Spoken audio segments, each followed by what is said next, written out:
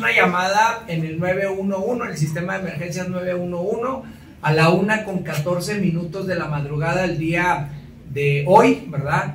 Justamente, la célula, la BOY número 9, que es la más cercana al punto donde se recibe la señal de alerta, se traslada y no pasan 4 minutos cuando la célula ya está en el lugar, ¿verdad? Revisando y atendiendo la situación. Cuando arriba la célula, pues las personas ya habían sido trasladadas por particulares al hospital más cercano, el central, que está ahí pues prácticamente a unas cuadras. Hoy evidentemente lo tenemos custodiado este hospital para, bueno, pues brindarle seguridad y también para avanzar en el esclarecimiento de los hechos.